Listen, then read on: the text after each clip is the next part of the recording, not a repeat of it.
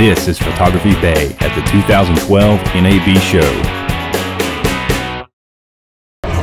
Hi, I'm Tim Buckland, a senior software engineer for GoPro, and welcome to our booth here at NAB 2012. Let's talk a little bit about Protune, a new feature for our HD Hero 2 camera. Protune, it's going to be a free update to all Hero 2s, something we've developed with Technicolor to really enable the camera for a professional workflow, make it easier to use with other sources for our professional content creators. What makes Protune special is a few different things. We finally added 24p, so you have that frame rate to mix in with everything else.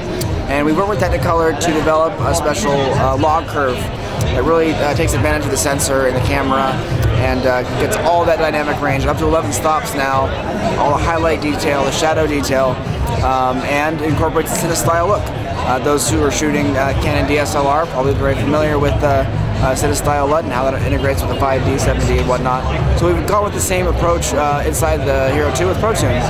And an additional benefit of Protune is better compression. We've upped the bitrate from 15 to 35 megabits, really giving you a cleaner image, reducing, if not eliminating entirely, all the compression artifacts that show up in fast motion images, which is what you're shooting with the GoPro Hero 2. That's why you use it. So that's what's going to go in the camera, and what we've enabled in GoPro Cineform Studio, even in the free tool, is to take that Protune content, bring it in, process it very easily, very quickly, into something that returns the image to something that you're used to seeing. Because the Protune look is so flat and neutral, you want to punch it up and get that contrast back, that saturation back, that sharpness back. Studio allows you to do that very easily with one button. And then because you have all that detail preserved in the original file, you really begin to push the image. You can push the highlights, you can push the colors way beyond what you could do before because of Protune. Let's have a look at that software. What we're able to do in the software is automatically detect that the content coming in is Protune.